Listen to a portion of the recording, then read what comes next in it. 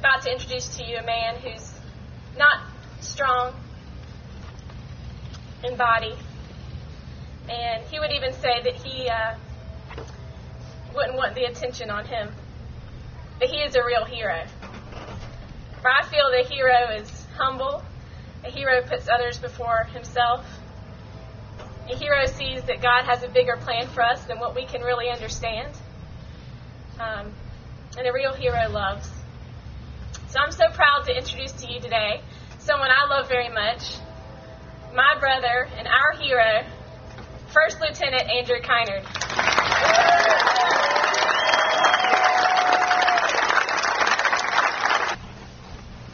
It's been quite overwhelming for me to come back here today for a number of reasons.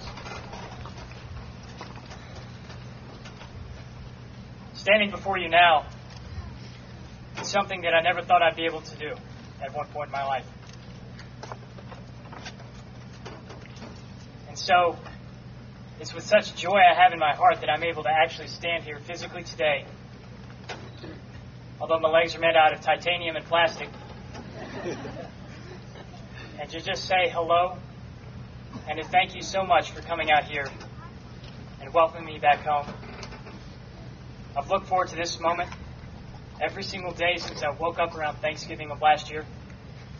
I've looked forward to this moment so that I might reconnect with the faces of this community that I've missed so much. I just want to briefly mention something that I've sort of learned along the way within this past year. Last couple of weeks, I guess. You could say I've been in a more of an introspective mood coming up on the anniversary date, or what we call the Alive Day, over at Walter Reed, the anniversary of my IED attack. I think that's a neat term that we use, Alive Day. It's not talking about the time that we lost something. It's not talking about that. It's talking about the day that we kept something. It's talking about the day that we are alive, and it's a celebration of that. I'm pretty happy.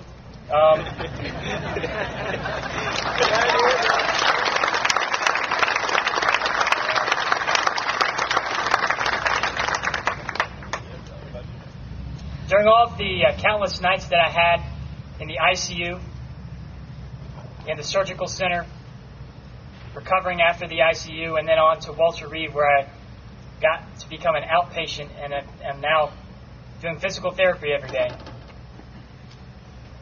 One of the most important things that I remember when I look back on all of this and just sort of ask myself, what have I learned or what's changed?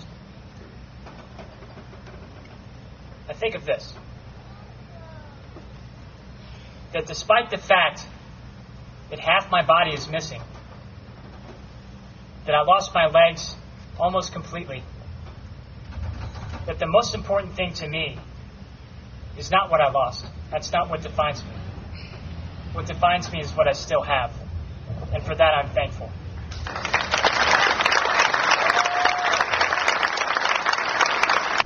So, ladies and gentlemen, on this beautiful day out here in Spartanburg, South Carolina, where I'm so happy to be back here, where I can get some decent sweet tea.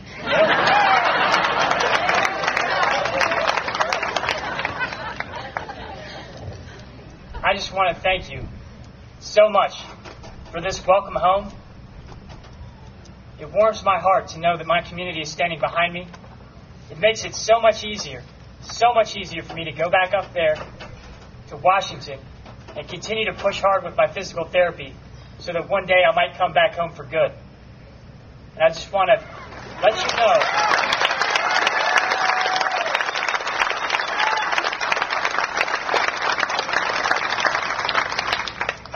let you know that I'll be thinking of every one of you while I'm up there, remembering Spartanburg.